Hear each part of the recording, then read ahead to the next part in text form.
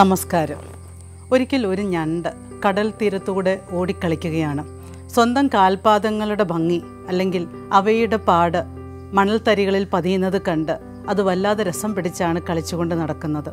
അപ്പോൾ തന്നെ ഒരു വലിയ തിരമാല വന്ന് ഞണ്ടിൻ്റെ കാൽപാദങ്ങൾ പതിഞ്ഞിരുന്നത് മുഴുവൻ തുടച്ചു കളഞ്ഞു.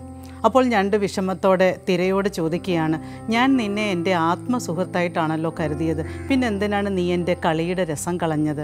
അപ്പോൾ ആ തിരമാല പറയുന്നു, ഒരു ചൂണ്ടയിടീലുകാരൻ നിൻ്റെ കാൽപാദങ്ങൾ കണ്ടുപിടിച്ച് നിന്നെ തേടി വരുന്നുണ്ട്. അത് ഞാൻ കണ്ടു, അതുകൊണ്ടാണ് നിൻ്റെ കാൽപാദങ്ങളൊക്കെയും ഞാൻ തുടച്ചു കളഞ്ഞത്.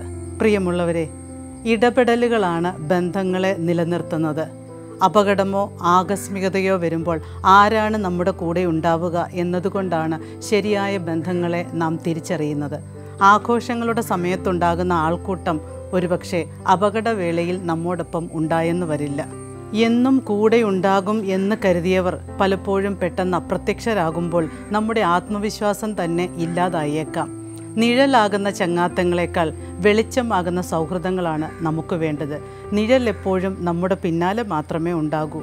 വെളിച്ചമാകട്ടെ നമ്മുടെ മുൻപിലും പിൻപിലും പ്രകാശം തൂകിക്കൊണ്ട് നമ്മോടൊപ്പം എന്നും ഉണ്ടാകും. അതുകൊണ്ട് നമ്മുടെ ചങ്ങാത്തങ്ങളിൽ വെളിച്ചം ഉണ്ടാകട്ടെ. നമുക്ക് മറ്റുള്ളവർക്ക് വെളിച്ചമേകാനും ശ്രമിക്കാം. അതല്ലേ എന്തുകൊണ്ടും നല്ലത്.